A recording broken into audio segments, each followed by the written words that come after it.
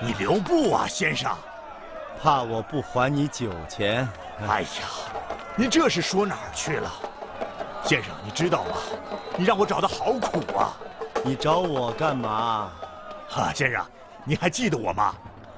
不记得。宋某不与屠夫为伍。您这不是明明还记得我吗？你到加州来，可是来贩卖生猪？哎，真人面前不说假话，在下以前还是衙门的捕头呢。如果你在衙门里当过捕头的话，宋某就更不敢与你为伍了。不要跟着我了，谢谢。莫不是？哎。宋先生，宋先生，你这个人不要跟着我了！我就跟你说一句，半句不想听。您既然姓宋，知不知道宋老推官？您要不说姓宋啊，我还不敢想。您既然说姓宋，那我有可能以前还听说过您。听说过我什么？听说过，宋老推官有一位精通刑狱的公子。那就是我。我来加州就是为家父收拾东西的，找我有事吗？哎呀，果然是宋公子啊！这下在下重操旧业有望了。公子在上，受在下一拜。哎，你找错庙门了。哎，不，那天在京城街上，凭宋公子断案的那几个绝招。您必然是大有作为啊！您又是当朝赫赫有名的宋推官的公子，在下愿追随您，除暴安良，鞍前马后，在所不辞啊！你看错人了，宋某这一生不会涉足刑狱。哎，你要是再跟着我，我就告你骚扰良民。那我也得跟着你。我就没见过你这么死皮赖脸的人。还记得你有一个叫孟良辰的兄弟吗？生死之交如何能忘？哼，生死之交，恐怕是口是心非吧？什么意思？你知道吗？他现在在梅城县当知县，半个月以前赴任去了，怎么了？可他现在已经……哎，你站住！哎，我问你，你告诉我看错人了吗？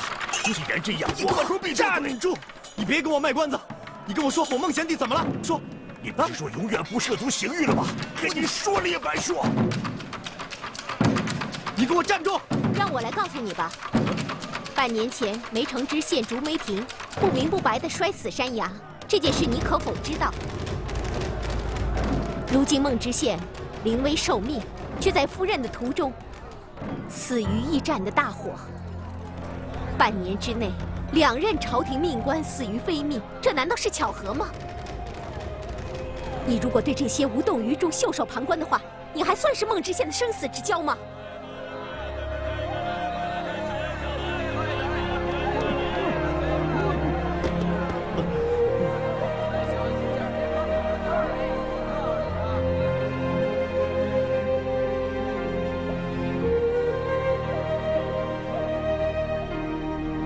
孩儿与孟贤弟情投意合，又是同庚同年，结为兄弟。贤弟遇难，我不去申冤，岂不陷于不义？可如果我擅涉刑狱，擅离丧子，有违父命，却为不孝。孩儿既不愿意不孝，又不愿陷入不义，两难之处，心如火焚。父亲，告诉我，孩儿该怎么办？孩儿该怎么办？活人遭火，两手脚皆蜷缩，火逼奔正，嘴张开，气脉往来，故其嘴鼻内必有烟灰进入。若是死后焚尸，虽手足蜷缩，但其嘴已闭，且气脉停滞，故烟灰不得入其嘴鼻。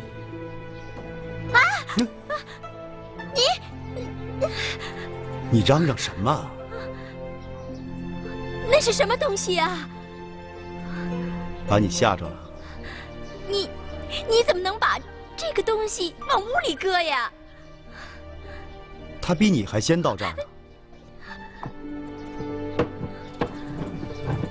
你是说，你要为父守孝3年？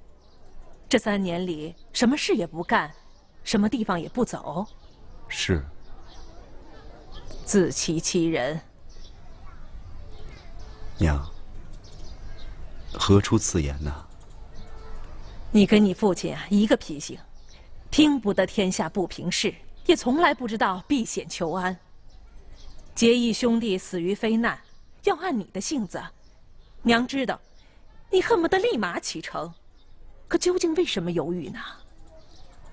母亲，孩儿是怕爹的在天之灵不得安息。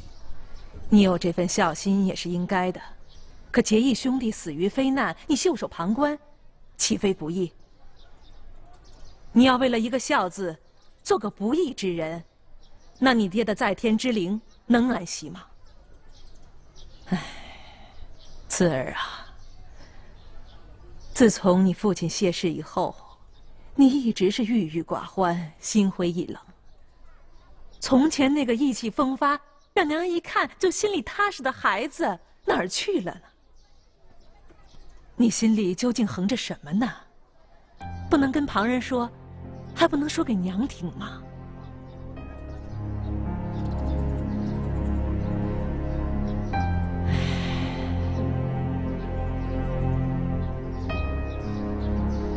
唉，好，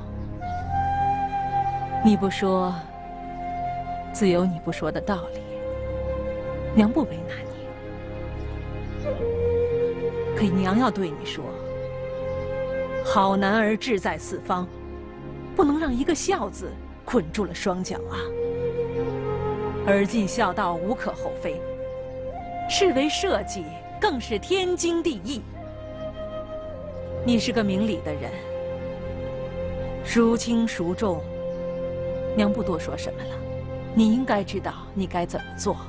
娘，父亲临终前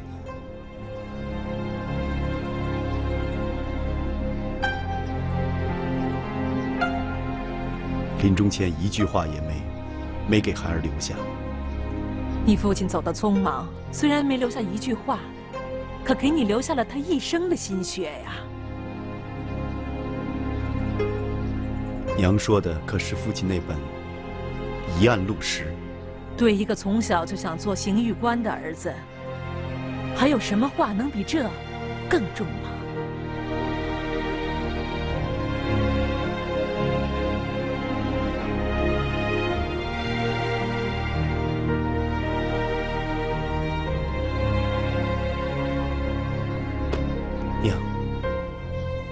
娘以西话令孩儿顿开茅塞，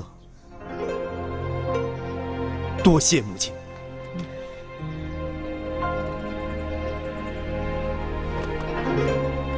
哎，官人，官人，让他去吧。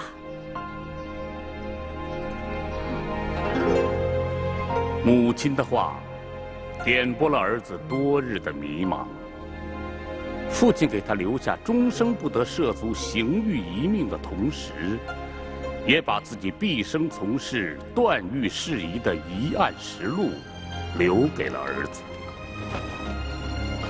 宋慈此时才悟到，父亲的本意，并非想关死儿子走上刑狱之路的大门，而是要把自己写的教训深深地刻在儿子的生命记忆中。给必将走上刑狱之路的儿子留下一个振聋发聩的警示：人命大如天。这正是父亲临终前对儿子的良苦用心。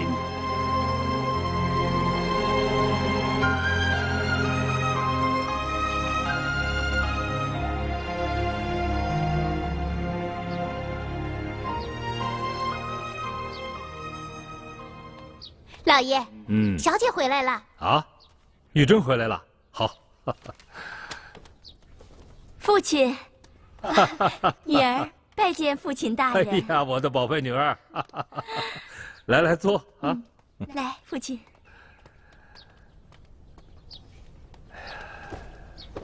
玉珍呐，你们这个婚事啊，还没有拜完天地，就改做了丧事。哎，不提那过去之事，来，让父亲好好看看，做了人家的媳妇儿，受没受人家的气呀？脸色不好啊。啊，是吗？可能是路上受了点风，所以气色不好。没说实话吧？哎呀，我是胆子小，不能一个人睡觉，晚上没有休息好。是不是洞房里有什么东西把你吓着了？哎呀，就是啊，他把那些吓死人的东西都弄到屋里头来，都快把我吓死了。是一些白骨骷髅、光身的人画之类的东西吧？您怎么知道的？有其父必有其子啊！我和你公公同科进士，当年他父亲就是这样，整天琢磨着凶杀盗窃之事，捣鼓着那些验死验伤的玩意儿。不过他真凭着这些验死验伤，破了一个又一个的疑难案子，成就了好大的名声。看来女婿是颇得其父遗风啊，日后必成大器。他呀，都快把我吓死了，您还在这儿夸他呢。哎，宋慈呢？他怎么没来啊？我已经为他在大理寺。别提那事儿了，我一提起他，说您在朝中为他谋了事，他就把我骂了。什么？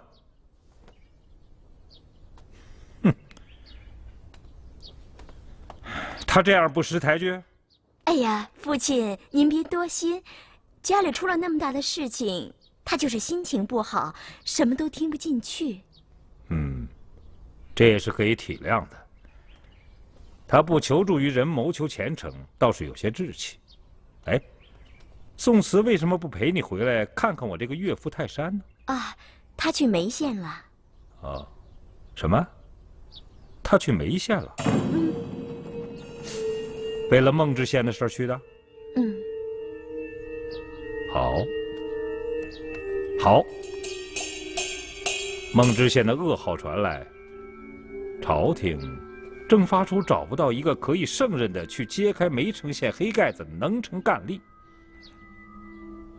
女婿既然见义勇为，敢于趟着浑水泥潭，这一定是个建功立业的大好机会。不过，他这样单枪匹马的去，只怕……可不是嘛！我也听说那儿很是凶险，他该不会出什么事吧？不要着急，他身后有大宋朝廷，还有如今大小也是个朝廷三品命官的岳父泰山为他撑腰啊！你要替他想个办法呀！今天早朝之上，圣上想派个钦差大臣去梅城县查个水落石出，朝议半天也没有合适的人选。既然女婿打了头阵，那么钦差大臣为父当仁不让。可是，圣上能让您去吗？玉珍，你和慧觉公主不是从小交好的朋友吗？啊，女儿明白了。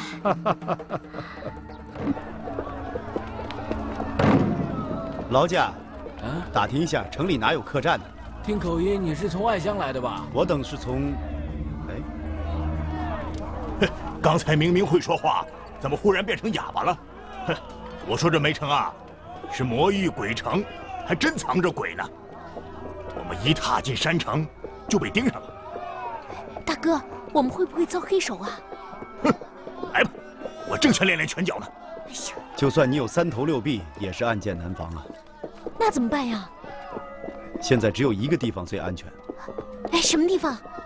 玉。不找什么客栈了，我们直接去县衙。我们现在去黑衙门，不是等于送死吗？只要我们公开在县衙露面，就没人敢碰咱。说得对，他们总得避嫌呐。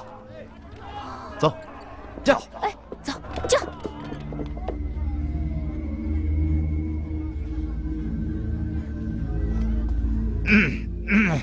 哎，当家的，出什么事儿了？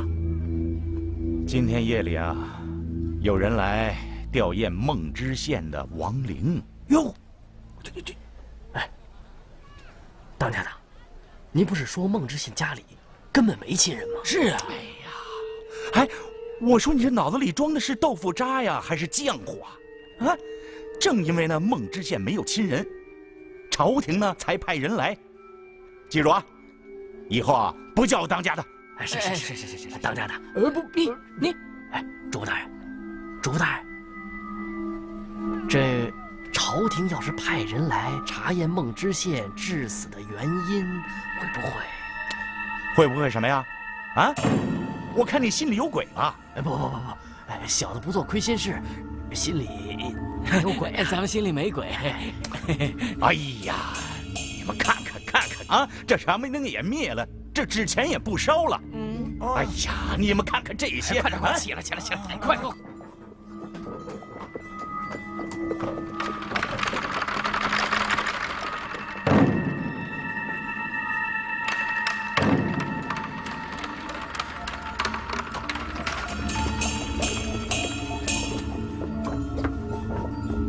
请问3位是来凭吊知县的吗？正是。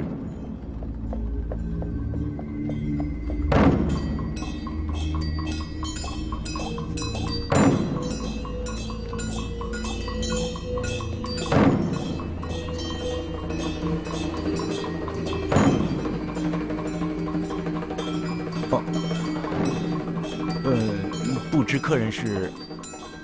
在下宋慈。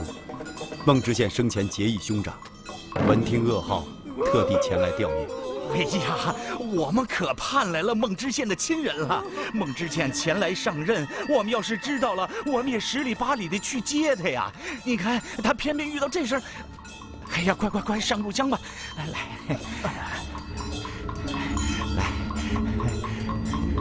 这香给您，啊，您请。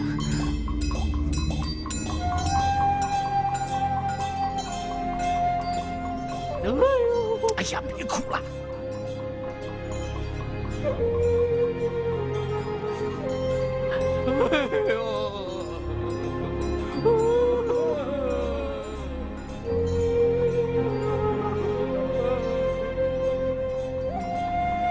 我孟某是求官心切，可我心里淌的不是酒啊，是热血。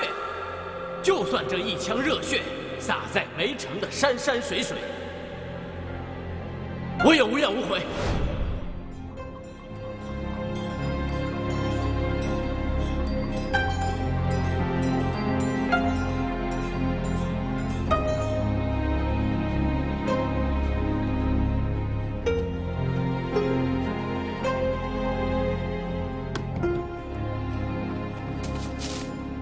知州大人驾到，带小的去通报。不用去通报了。是。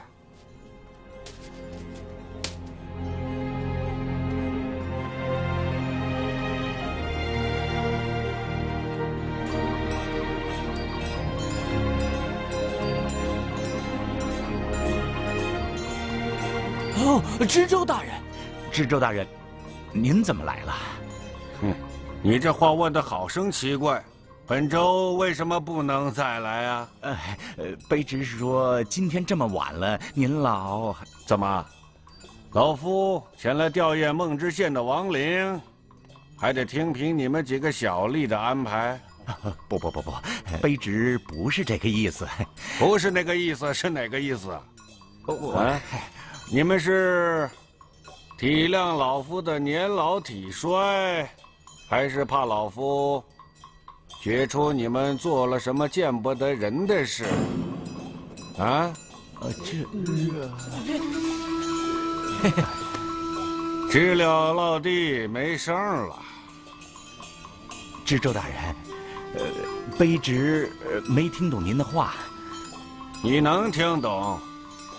老夫这话，怕是点到你们几位的痛处了。啊，这知州大人要是怀疑我等有什么为恶之举，我们甘愿听凭发落。我们甘愿听凭发落。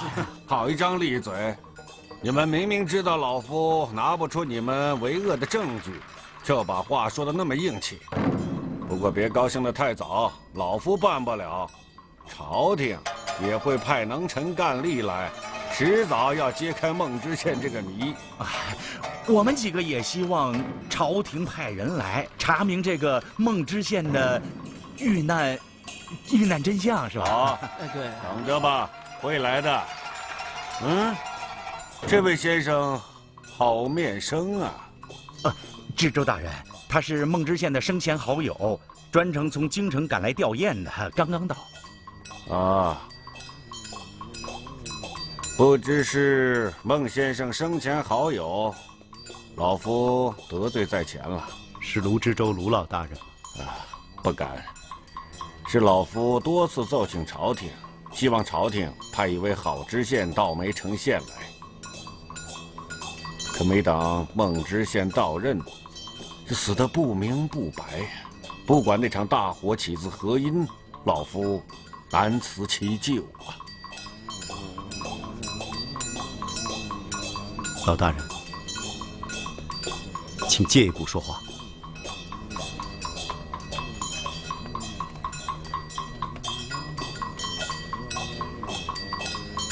卢老大人，孟知县生前是在下结义兄弟，在下在卢老大人面前有个不情之请。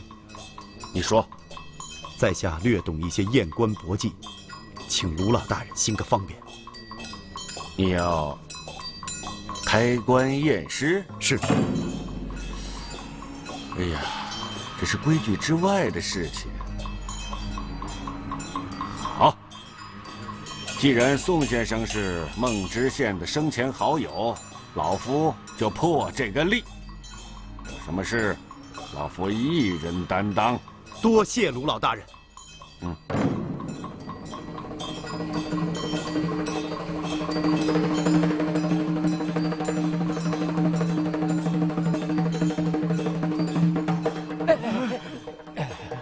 这个，怎么？在下想看一眼贤弟的仪容都不行吗？宋先生误会了，只因孟知县死于火灾，仪容惨不忍睹，还是不看为好。对，还是不看为好。放肆！宋先生千里迢迢从京城赶来吊唁网友，看一看网友的仪容，也是人之常情嘛。你们何故阻拦？该不是你们在尸体上做了什么手脚？不，小人不敢。开棺！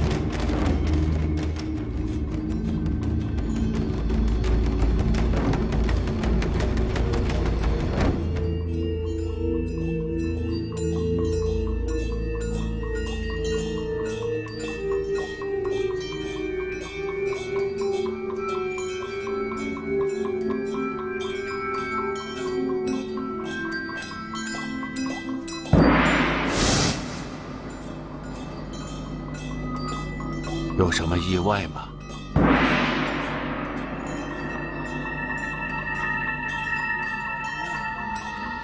卢大人，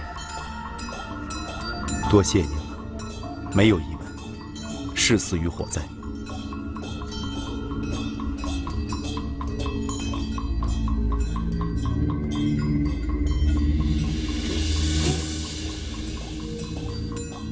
盖棺。宋先生请，卢大人。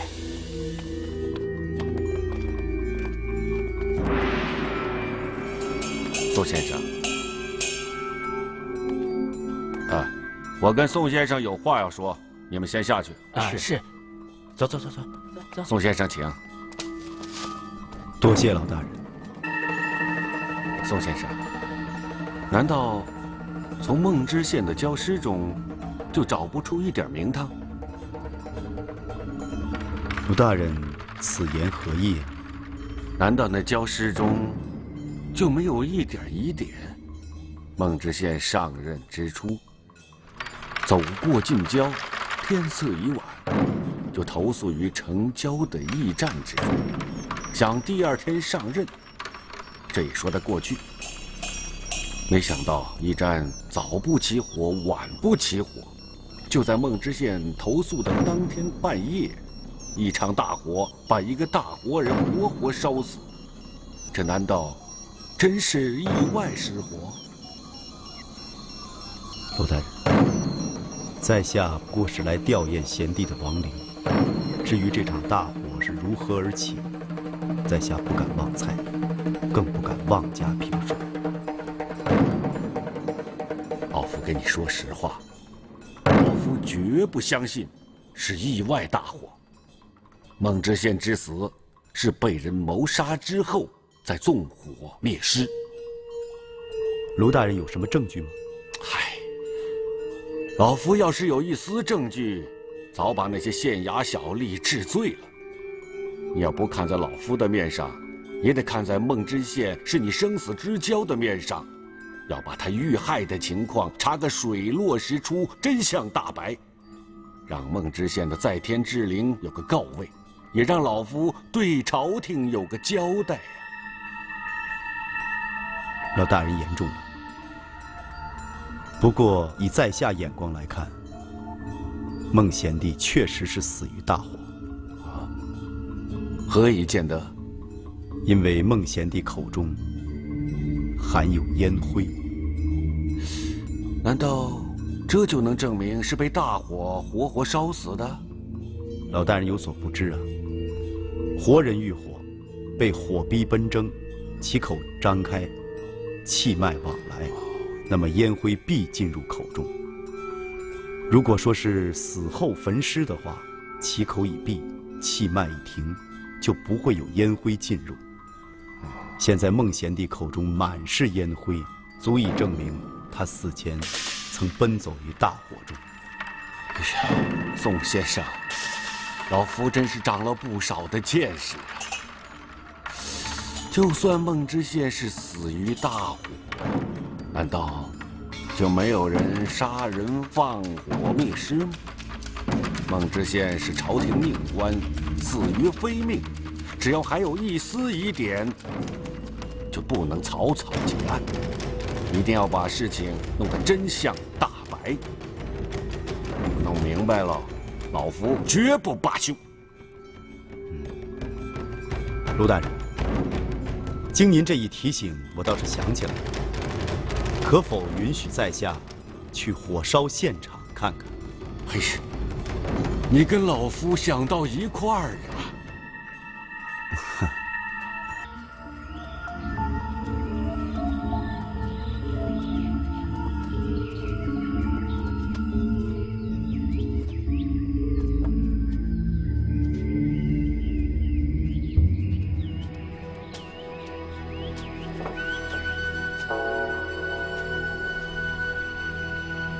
真是惨不忍睹啊！可以想见，孟知县在遇难时是何等惨烈啊！卢大人，县衙来人了。卢大人，县衙的人怎么都赶过来了？不用担心，有老夫在此，他们不敢放肆。知州大人，知州大人，卑职听说您来勘察现场，生怕再出现意外，我们急急赶来了。你们是怕老夫出意外呢，还是怕宋先生查出证据？要是宋先生能查出孟知县的遇难真相，我们几个也就不遭受别人的怀疑了。这是求之不得的呀！好一张利嘴！孟知县是不是被谋杀？你们都逃脱不了干系。知州大人，您总是怀疑我们几个就是凶手。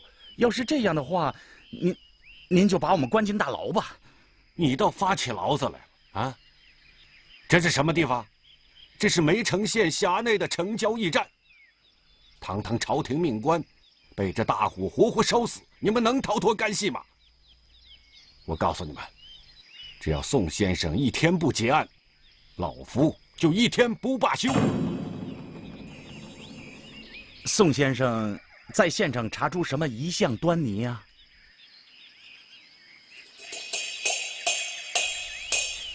孟知县住哪间房啊？啊，就是那间。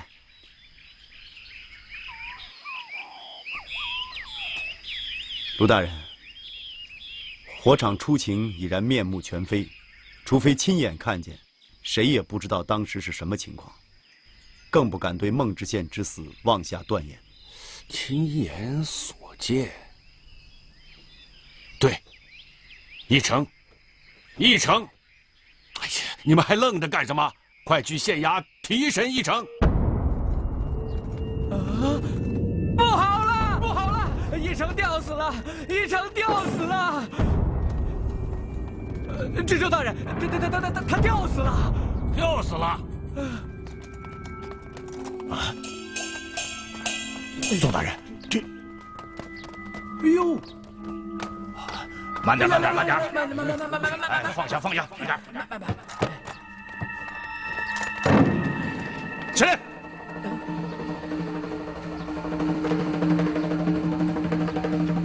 住手！宋先生在此，何用你班门弄斧？下去！宋先生，拜托了。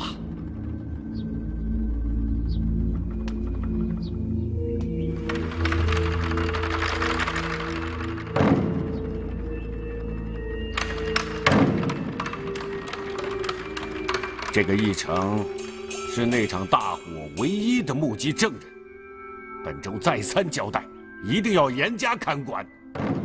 竟然出了这么大的事情，你是犯了渎职之罪。知州大人，卑职昨天晚上来查狱，他口口声声说他对不起孟知县在天之灵，哎，谁知道他在半夜就畏罪自杀了。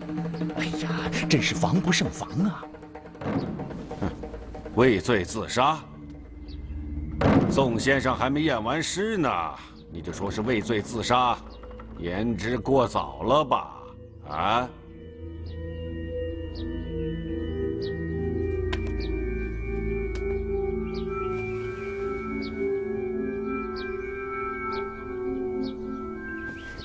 尸体全身皮肤完好无损，额头皮破，并非致命所伤。尸面带赤紫，眼合口开，舌头流于齿外，口角处有咸沫流出。吊绳微勒于喉下，相交于耳后，并无交叉，深且颜色赤紫。滴水不漏啊！如此验尸，真是大开眼界，让老夫心悦诚服啊！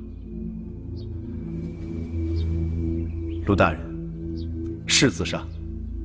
哦，不会有错？不会错的。难道老夫多疑了？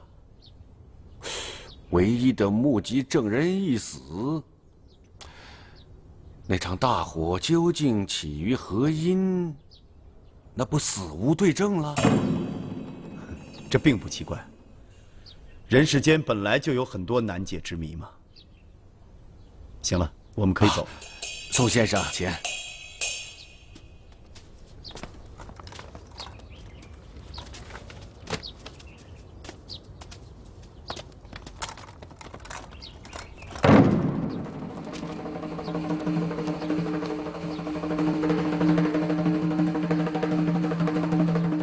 这是哪座庙的和尚啊？知州大人那么把他当尊佛？不管他是和尚还是佛，既然找不到谋杀的证据，卢大人也只能是以为……住口！不像你们说的那么简单。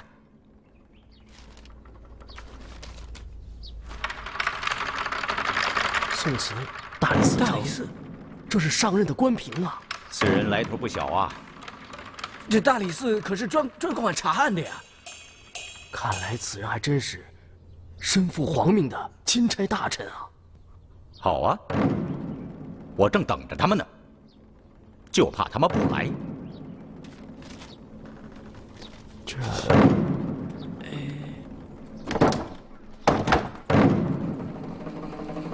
想不到，我宋慈居然成了有些人手里的提线木偶。我也觉得奇怪，怎么我们查到那儿就断了？本来想从义成嘴里问出点蛛丝马迹，这倒好，唯一的线索又断了。那义成会不会就是凶手啊？他们在杀人灭口？不会，如果是他的话，他就不会对孟贤弟之死痛心疾首到把额头都碰烂。可他早不上吊，晚不上吊，偏偏在你要提审他的时候上吊，这是巧合吗？巧合？他的死期根本不是别人所说的什么昨天晚上。肌肤变色，过深的锁痕，嘴角凝固的涎沫，足以证明这个人死了不下3天了。3天，他就让一个死人在那儿吊了3天秘而不宣，这是何道理啊？因为他的确是自杀呀。既然是自杀嘛，那就不用在尸体上做任何手脚，只要保护好现场出勤就可以了。最好是再有那么一个人来证明他确实是畏罪自杀的，而我呢，恰恰就出任了这么一个见证人的角色。嘿嘿，可他们没想到，您不但能验出他是自杀还是他杀，而且还能验出他的死亡时间呢。我看未必。照我看，他们未必想不到这点。他们明明知道会被识破，干嘛还要谎称是昨天夜里呢？诚心卖个破绽呗，这是向咱们暗示啊。暗示什么？暗示咱们从一开始就陷入了他们的圈套，而我呢，知其然不知其所以然。哼，这是向我示威呀！这就是此地可怕的地方。英姑，你这是去哪儿了？怎么连招呼也不打一个呀？我去父亲的墓地了。你怎么能一个人？要是让他们认出来，你不要命了？我既然不能为父亲报仇，我宁可到九泉之下去陪着他，也不愿意苟活在这个混沌的世界。别说这丧气话好不好？那我还能说什么？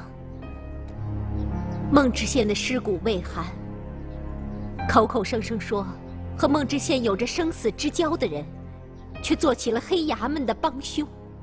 英姑，别胡说。我胡说了吗？宋大人不是已经帮衙门证明了孟知县是死于意外失火？现在衙门可以名正言顺地把孟知县的尸骨封棺入土，棺一封，土一埋，又一桩命案就这么销声匿迹了。和我父亲之死如出一辙。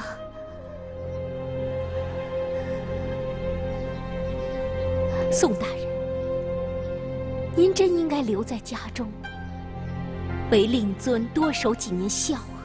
你这是从哪儿听到的乱七八糟的事啊？大街上现在都在传说，你们为什么不能亲耳去听听呢？街上在说什么？大街上都在说，经钦差大人钦点，孟知县确系死于意外失火。